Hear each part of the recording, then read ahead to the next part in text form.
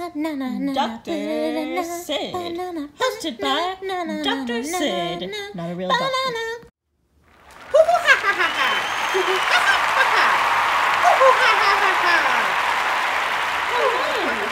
Yes, thank you for having me.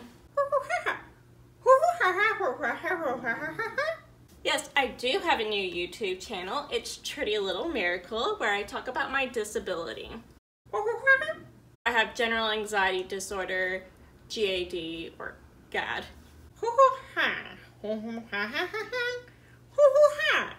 Everybody has anxiety. It's a completely normal thing. You know, you might be anxious over an upcoming interview or an upcoming test. But for me, I feel that feeling all the time. There is a book called the DSM. It's where doctors and professionals use to properly diagnose people with psychiatric issues. And in that DSM, they have a long list of symptoms, and somebody who might be have an anxiety disorder has to experience several of those symptoms. I have panic attacks, like a pseudo paralysis, adrenaline headaches, and depression. Yes, and that's only a few of them that I could just think off the top of my head.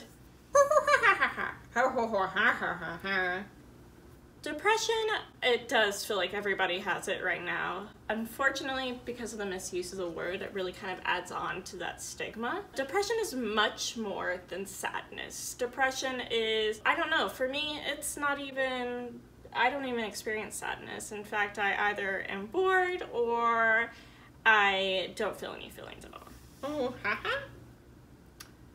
I guess, in a way, if I'm bored, you know, when you're like sitting in class and you'd rather be playing video games or watching TV, whereas when I'm bored, there's absolutely nothing I want to do. I'm completely unmotivated. I just have like no general desire to do anything.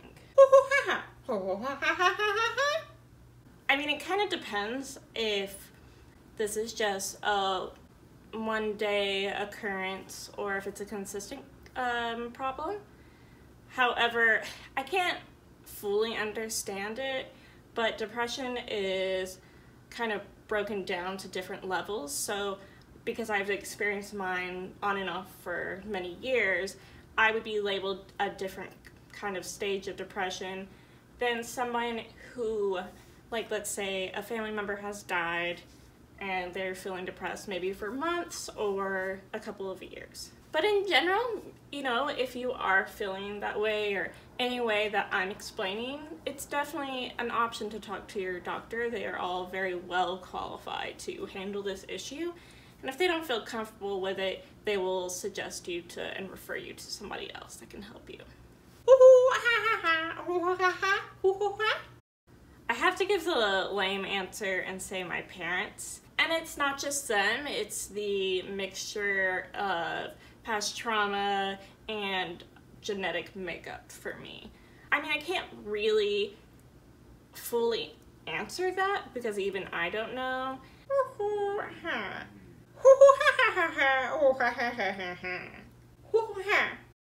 Believe me, if I could, I would. I started taking medicine, and even the medicine isn't like a instant fix. You know, it takes time to start working in your system as well as finding the right medication in general. And then on top of that, I have been going to therapy, and that has been a big part of helping me rewire my brain.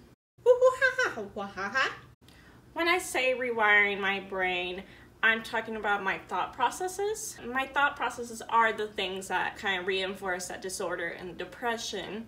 And a lot of it is like from my childhood, how I was taught, going through that and relearning a different and healthier way to think. It's kind of like learning a new language, but way harder.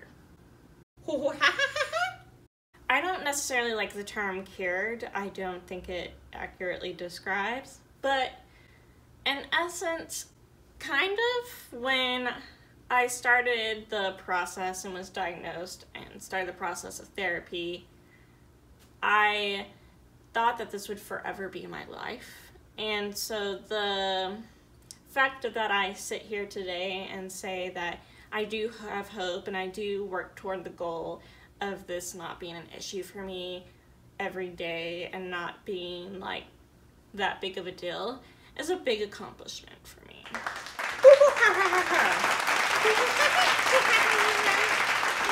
you so much for having me.